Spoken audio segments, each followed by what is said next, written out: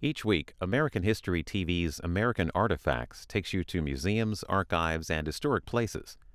The Amelia Earhart collections at Purdue University houses the world's largest assemblage of papers related to the American aviation pioneer. Archivist Sammy Morris, who heads Purdue's Special Collections Division, shows us selected items from the Earhart collection, including poems and letters she wrote to her family, as well as a prenuptial letter Earhart gave to husband and manager George Putnam on their wedding day. Amelia Earhart worked in West Lafayette for the last 2 years of her life as she prepared for a solo around-the-world flight funded by Purdue. It was during this flight that Earhart disappeared in 1937.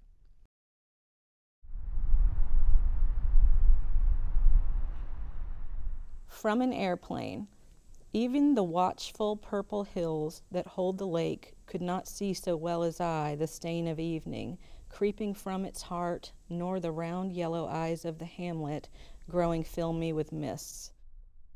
She would have been about 23 whenever she was writing these, but you can see that she has kind of a romanticized view of the height, being able to see nature below her.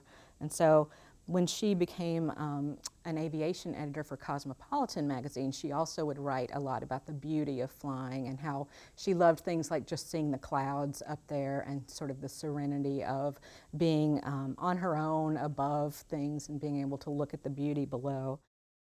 So Amelia Earhart was an early woman pilot at a time when many women did not have careers outside of the home. And she's most well remembered today for having disappeared. It's still a mystery what happened to her. But I think she's also remembered because she was such a pioneer for women's rights and for women's education and careers.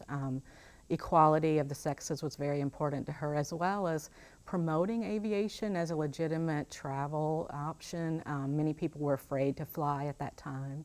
But it wasn't until around 1920 when she started really thinking seriously about taking flying lessons. And she had to convince her family because not only was it dangerous, it was expensive, and they really didn't have the money to allow her to do that. So she started taking jobs so that she could pay for her own lessons. One of the requirements her father had was that she take lessons from a woman pilot, which took her a little bit longer to locate a woman pilot who would give her instruction. But eventually she found Nita Snook, and Nita was the first one to take her up in planes and really start to teach her.